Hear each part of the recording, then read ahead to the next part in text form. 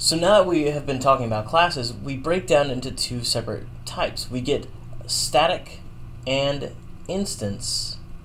Well, when we think about static, if we think about how we've written out almost every program so far, we've designed it with a public static void main method. Now the big focus here was on that. The big focus here was on this guy, this static. So what does that static mean? Well, it means that it's shared across all versions or instances of the class. So every time I implement a class, a static variable means that there is only one, and only one amongst all of them, almost like a hive mind. Say for example, I had made for our student class, there was a static int count, and inside it, and it started out as 0, and inside, every time I did new student,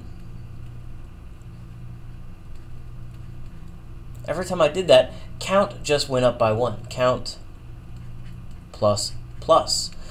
Well, what happens is that count, that one variable, that is unique to, that is shared across all versions of the student implementations. So if I make 30 students, count is going to equal student dot count is going to evaluate out to 30 because it kept count each time. And we see this actually a lot. Say for example, if we just think about, for our sake, the math class. Something as simple as the math class has math.py. Well, how math.py is actually built is that's actually a static constant, meaning it's shared amongst all versions of math, and it is not changing. I can't change it at all. So suddenly I'm able to do, that's built out as final static double pi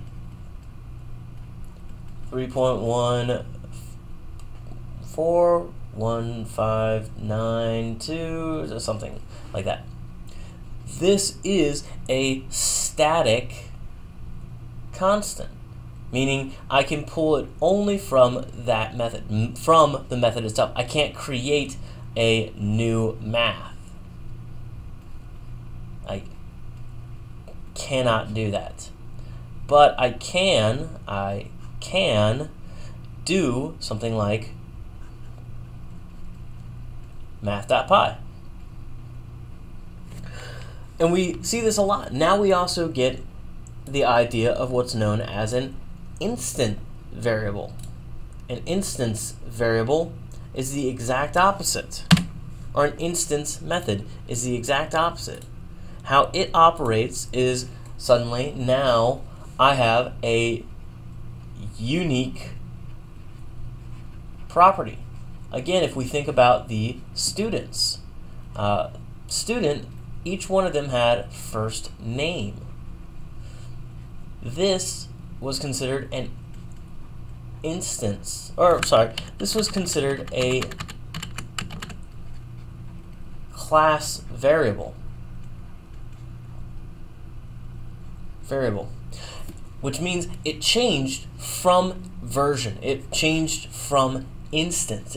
This was always going to be unique to the instance.